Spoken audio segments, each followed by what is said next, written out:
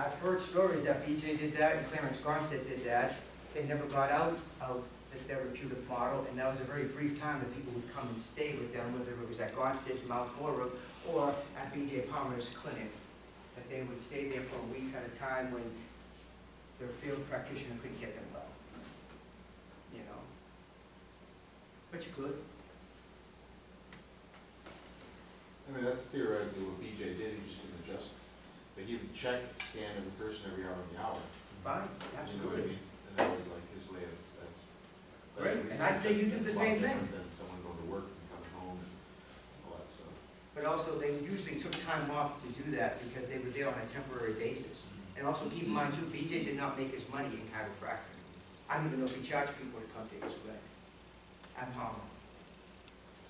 Do what? He did, he just ran it in the red. Ran in the red, so he charged them, but they didn't pay? Or? They did pay, but it wasn't enough to cover the research center. Covered, yeah, right, yeah, so, and that's fine too, because he made tons of money in radio and television. But I don't want you to run in the red in your office. I want you to be massively profitable, and you have to be. Wouldn't it be horrible if somebody signed up for a year in my office and paid $1,250, and in 5 months I was closed because I didn't have the revenue, because I was unable to sell it and make it in business, and that happens. It's horrible. I don't want that to happen to you. So keep in mind, I'm not saying to adjust. You never hear me say adjust. You will not. You will hear me say check. Come in and get checked. Come in and get checked. Does anybody come in every single day? No. Do a lot of people come in every single day when they start? Yes. Do even some people come in twice a day when they start? Yes. And we're building momentum. That positive, constructive survival value that we're building over time. People have been living with vertebral subluxations their whole life. I don't want to see you 3 times a week. I want to see you 7 times a week. Whether or not you get here, that's on you. My job as your chiropractor, I'll tell you what you need. And when a vertebral subluxation is present, your body needs help in making an adjustment. Can your body make an adjustment? Can your body take a universal force, even if it doesn't come from a chiropractor, and make an adjustment in the spine? Is that theoretically possible? Yeah. Absolutely. I'm not ruling that out. We just don't know when it happens because we as humans didn't analyze it. And we as humans will always be fallible, guys. We'll always be fallible. There's no way around that. So when you hear people, I remember I was speaking at Sherman. I don't mean to make people mad. God, I promise I don't. I just do. And there was a student there, and she was real sharp, and she was real good. And I was talking about the theory of a vertebral subluxation, and that you have to go with the best theoretical analysis that you feel most comfortable with. And there is no way that you can predict a physiological outcome. And then she was talking about her field doctor. Maybe it was one of the folks who had like a consultation group as well. Say, well, my doctor saw somebody that was having a seizure and analyzed and gave that person an adjustment, and that seizure went away. How do you explain that? Hey, they got lucky. They got lucky. Same way, if it's true, Harvey Palmer got lucky when Harvey Livlett's hearing went away. How many deaf people have been adjusted that their hearing didn't get restored? Or didn't he thought he had a cure for Deafness. Yeah, he advertised the cure for deafness. Advertised the cure for deafness, and then other people started to get well of all kinds of things, polio and everything else. Then he started advertising the cure. We found the cause of all disease.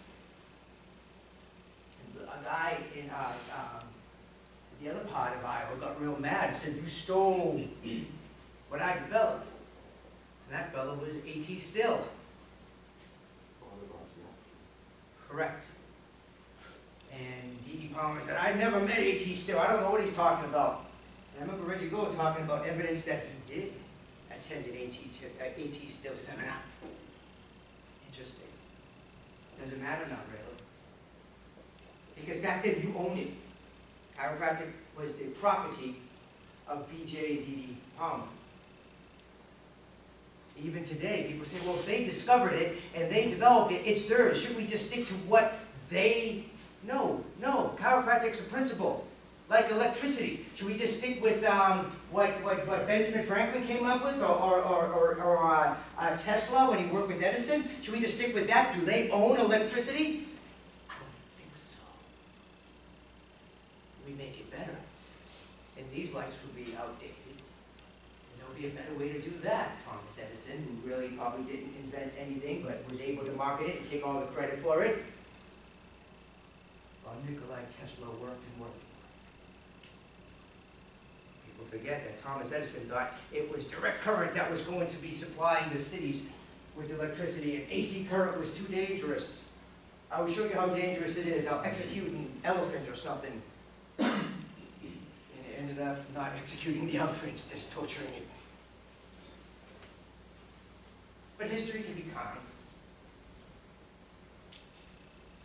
I think history was kind of Thomas Jefferson, who was a great writer.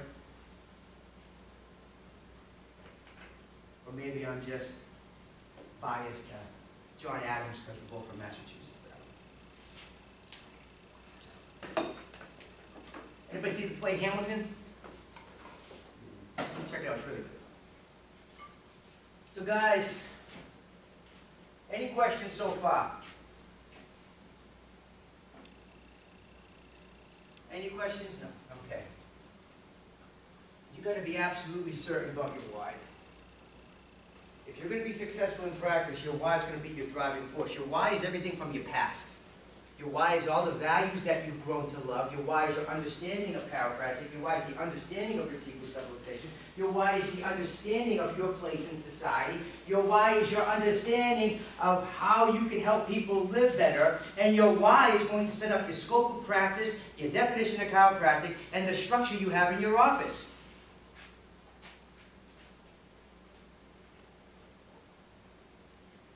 I've had chiropractors work with me who were very nervous. I don't know if I want to take care of this person. And they said, I just kept repeating in my mind, vertebral subluxations are always bad. Nerve adjustment is always good.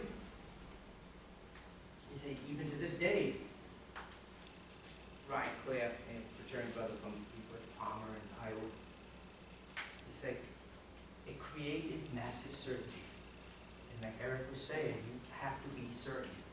If you're going to sell this, you've got to be certain. Maybe he's not going to cut it in certain areas. In other areas, it will. Will this condition go away? Will that condition go away? Maybe. We'll focus on what we're absolutely certain of. That if you make this a habit, you come in throughout your life, 2, 3, 4 times a week, in the next 10, 20 years, your body will be stronger because of it. We cannot predict which physiological function, but we can say with absolute certainty that the correction of these vertebral subluxations, allowing for a more full expression of life, is going to make your body stronger and improve the quality of your life, helping you live closer to your fullest potential. Is chiropractic the only habit people need in their lives? No. Joe says no. Anybody agree? Who agrees that there's more than chiropractic necessary for a strong, healthy, functioning body? Absolutely. Who doesn't agree? Who thinks chiropractic's the only thing?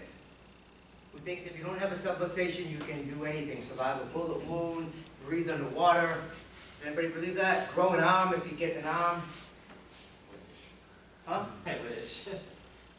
There are people who believe that. Limitations of matter.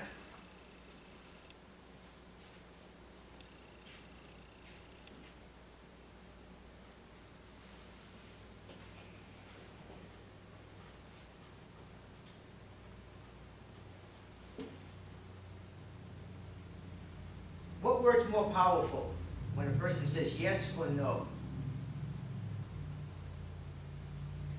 I'd say it depends on the context of the question. Give me an example. Like if someone comes to your office asking, hey, can you help me? You saying yes can be a proper force, or if someone is trying to ask you to do something you don't want to do, then no can also be a proper force. I can totally see that.